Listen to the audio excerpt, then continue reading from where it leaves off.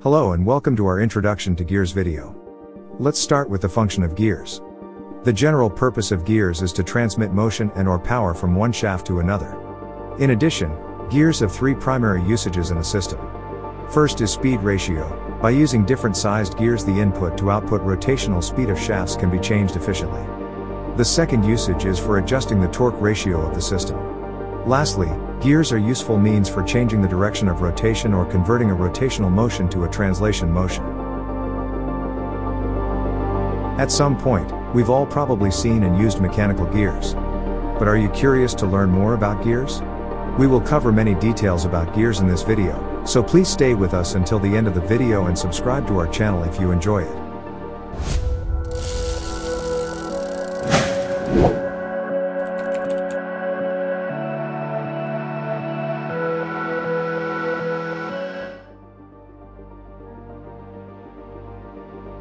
In this section, we will go through different types of gear and talk about their main characteristics.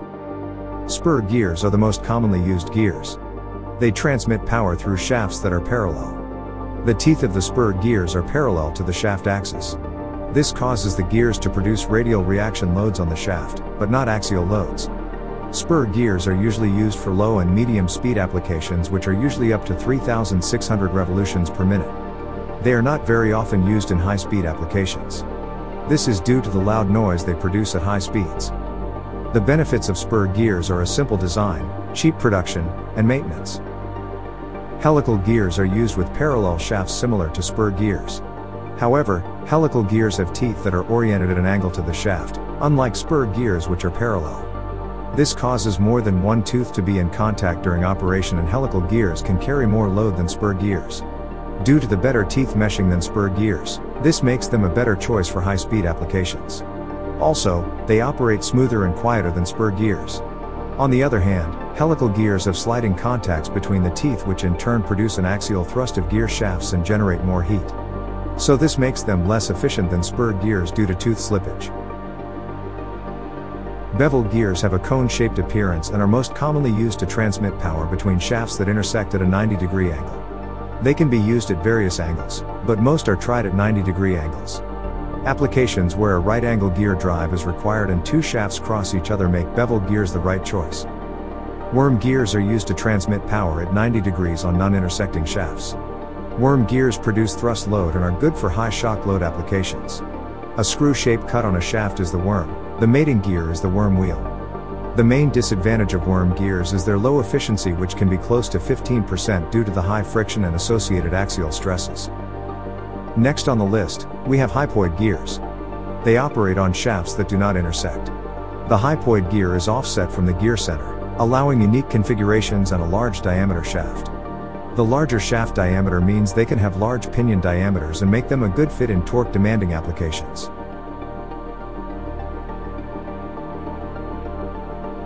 A rack and pinion is a type of linear actuator that comprises a circular gear, the pinion, engaging a linear gear, the rack, which operates to translate rotational motion into linear motion.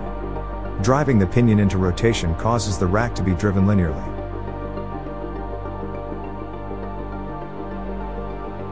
The internal gear or ring gear has teeth inside of a ring rather than on the outside.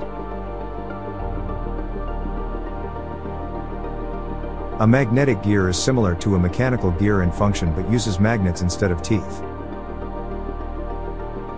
As gear design is a wide area on its own, we will only cover three important topics in this section briefly. We will start with the gear profile and continue with the gear ratio and gear pressure angle in the next sections.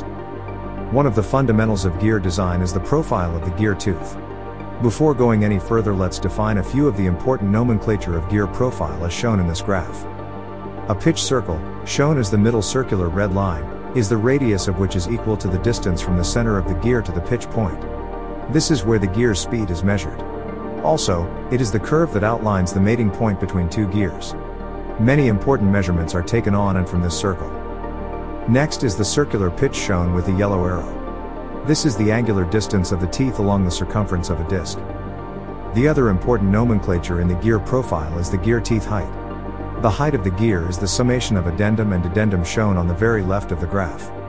The addendum is the height by which a tooth of a gear projects beyond the standard pitch circle or pitch line, and the dedendum is the distance between the pitch circle and the root circle.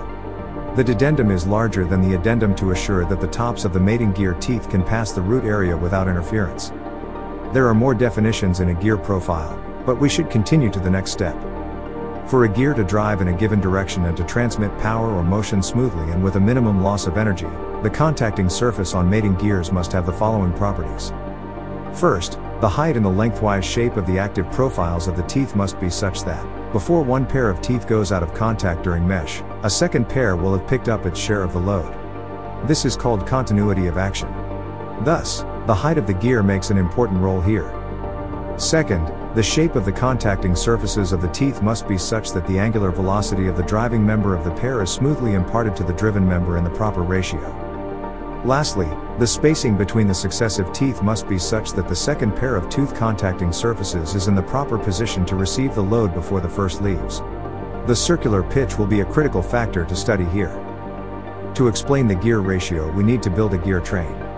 A gear train consists of 2 or more gears in series.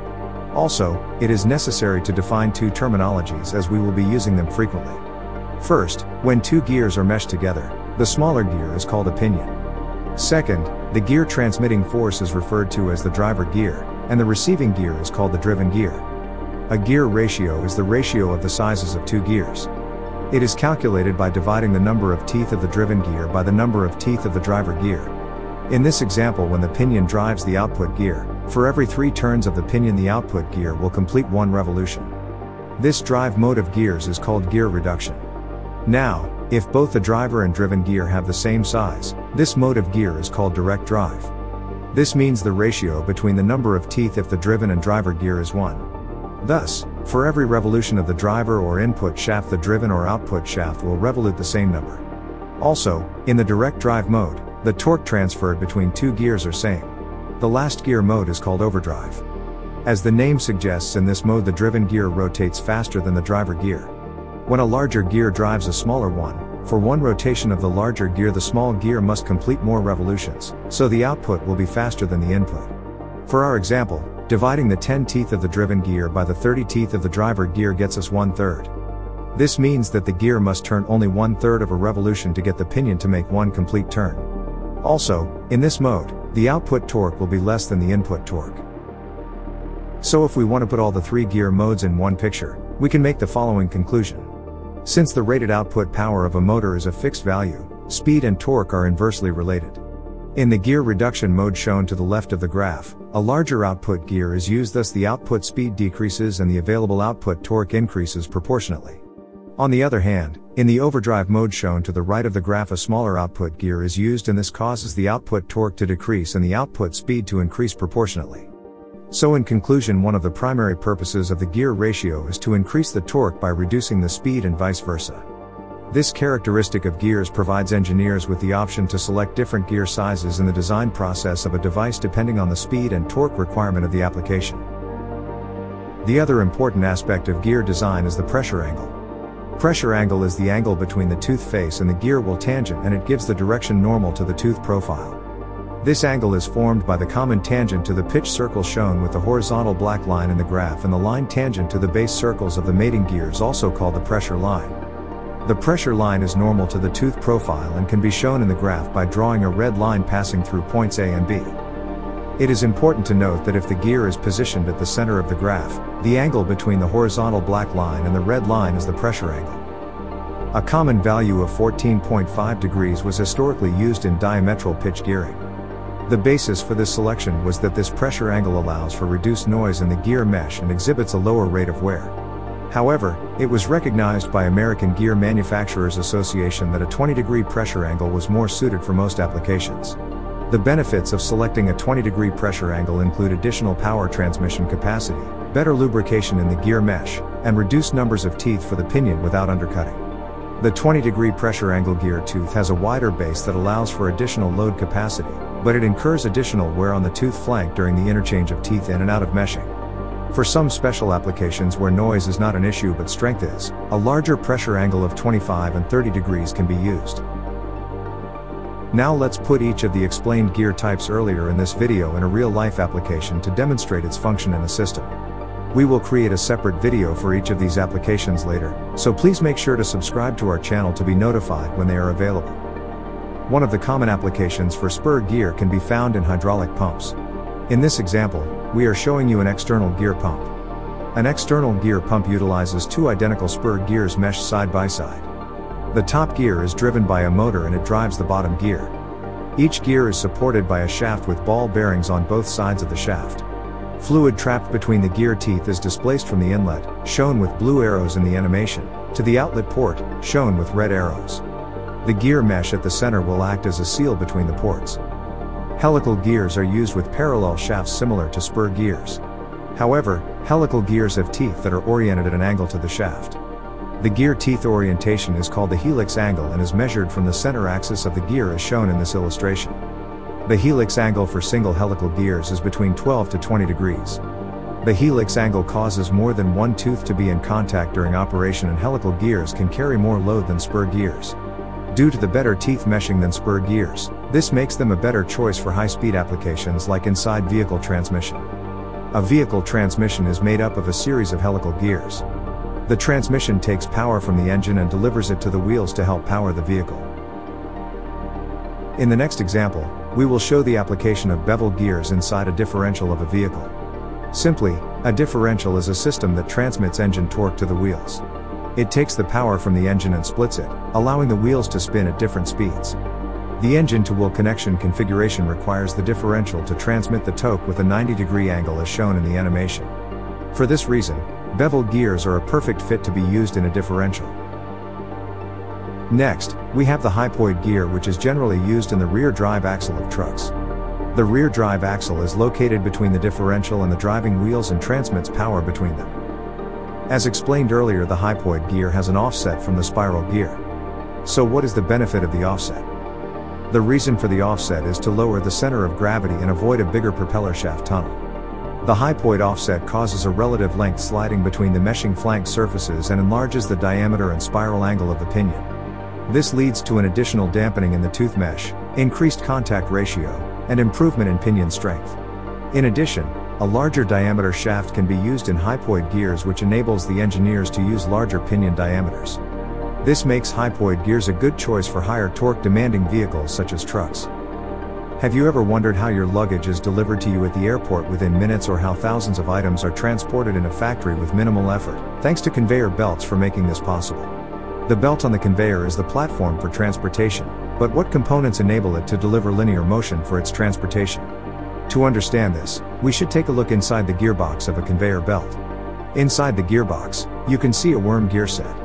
The worm gear is the primary component, and it uses a screw shape to turn the worm wheel, which translates the rotational motion to a linear motion.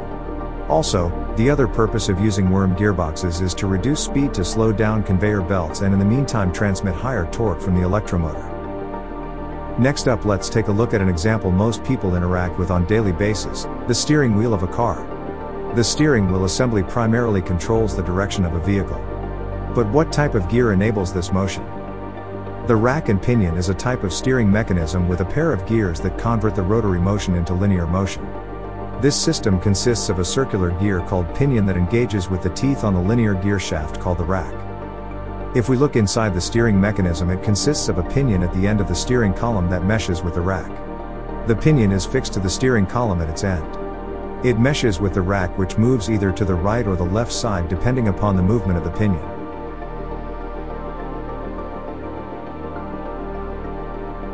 One of the common places that internal or ring gears are used is planetary gears. Planetary gears are often used when space and weight are an issue, but a large amount of speed reduction and torque are needed. This requirement applies to a variety of industries, including tractors and construction equipment, where a large amount of torque is needed to drive the wheels. Other places you will find planetary gear sets include transmissions of helicopters, turbine engines, automatic transmissions, and even electric screwdrivers. Planetary gear systems are able to produce a lot of torque because the load is shared among multiple planet gears. This arrangement also creates more contact surfaces and a larger contact area between the gears than a traditional parallel axis gear system. Because of this, the load is more evenly distributed, and therefore the gears are more resistant to damage. A magnetic gear is similar to a mechanical gear in function but uses magnets instead of teeth. Here you can see the main components of a magnetic gear. The gears don't touch at all, they only interact magnetically, which makes them unique. The gear ratio is determined by the number of magnets used in each rotor. Magnetic gears are relatively new in the industry. In recent years, the magnetic geared motor has emerged as an interest in electric vehicles and electric bikes. We briefly covered the applications of gears in real engineering applications. However, there are more details that need to be covered to understand their functions. So, we will be creating videos for each of these examples individually and will cover more details about them. We hope you enjoyed this video. Please stay tuned for more videos by subscribing to our channel. Goodbye.